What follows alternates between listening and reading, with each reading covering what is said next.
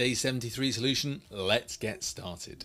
Well, I'm going to use the boilerplate code on this page to actually get going. I'm going to go and create the title, my portfolio. Now, the rest of the stuff on here is all about how the page is designed. For instance, this tells us the encoding of the text, like what kind of text to use to read the page. This points us at a CSS file for the styling, which we'll get later on, but we won't worry about that for now.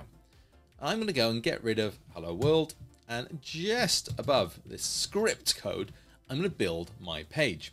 It's in the body tag already, so I'm going to add my heading. Now, one of the things to do with HTML, get in the habit of once you finish a tag, just refresh it to see if it looks the way you want it to. That way you can immediately see any tags that are broken.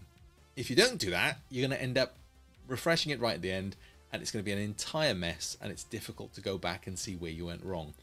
Every time you got a tag and you completed it, refresh it and see what's happening. That's the easiest way to get that sorted. Okay, I'm going to start, and I'm just going to do one item. You're going to do 5, of course. My first one that I was particularly proud of was my Day 56 solution. I'm going to put a little bit of paragraph text to explain why. Again, get used to refreshing that just to check everything's going. So, Day 56 was all about using CSV reading and file and folder manipulation to make 100 files in dozens of folders.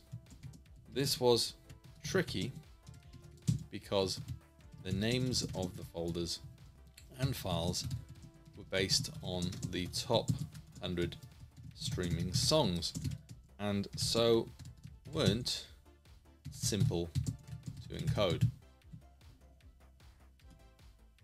So I've got my text. The next thing I need is a print screen of that. So I'm going to take a quick print screen, and I'm going to upload it to my folder. I'm going to give it a better name, and in fact I'm going to make an images folder and put it in there. I'm going to give it a name, and you'll see it's not a JPEG this time, it's a PNG, but it's cool. img source equals 56.png. My width, I'm going to do a pixels one this time. Let's go 500 pixels. And let's just check that's gone in okay. It's in the images folder. This is why it's worth refreshing every time. There we go, that looks okay. I'm going to turn this image into a link now. So first thing first, let's go get that link. To get your link, you'll need to get the URL of your REPL and copy it. Now I said I wanted it around the image, so I'm going to put my A tag in, wrap it around the image, and I'm going to add the second argument, which is href, you'll remember, where I paste in the address. Now if I refresh that, the entire image is now a link, and if I click that, it'll take me to that REPL.